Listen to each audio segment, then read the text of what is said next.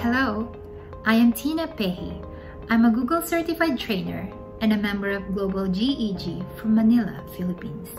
I'm going to answer how can my students and I use the Classroom mobile app, which relates to hybrid learning in Google Classroom.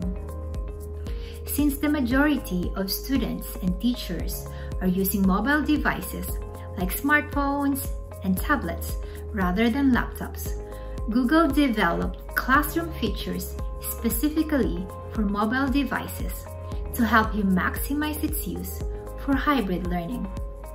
I will share 3 new features showcasing how students and teachers can use the Classroom mobile app, including Smart Image Capture, mobile grading improvements, and offline modes.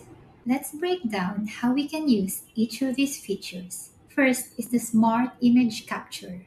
Using this feature, students can now attach and submit photos in the Classroom app more seamlessly. This includes combining photos into a single document using the scanner. To do that, your student needs to click on Add Work, choose the scanner to capture the first photo, then click on OK.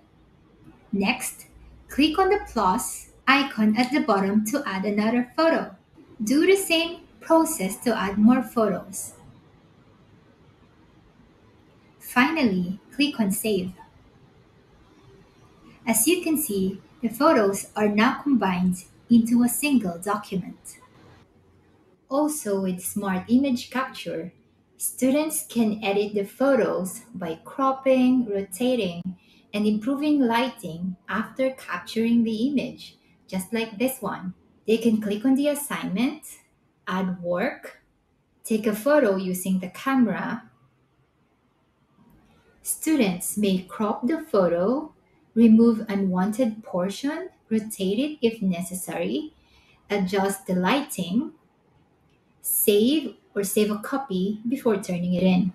The second feature is the mobile grading improvements. Teachers can now easily switch between student submissions, grade work while viewing an assignment, and share feedback. While checking the Google Classroom main workbooks, teachers can easily review the documents submitted by students and give feedback. This work can be done in the following way.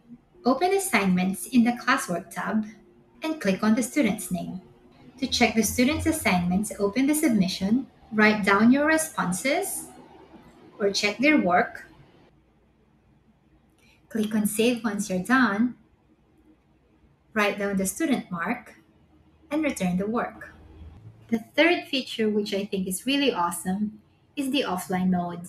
Now the Classroom app works offline or with intermittent connections. Students are able to start their work offline, review their assignments, open Drive attachments, and write assignments in Google Docs, all without an internet connection.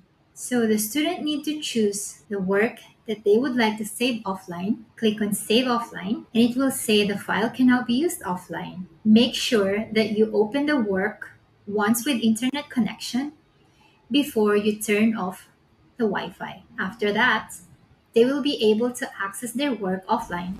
By utilizing these new features related to assessment, image capture, and offline access, teachers and students can maximize their online and hybrid learning experiences using the Google Classroom app. Now we know how to best use the Google Classroom app to make teaching and learning simpler for teachers and students. Thank you.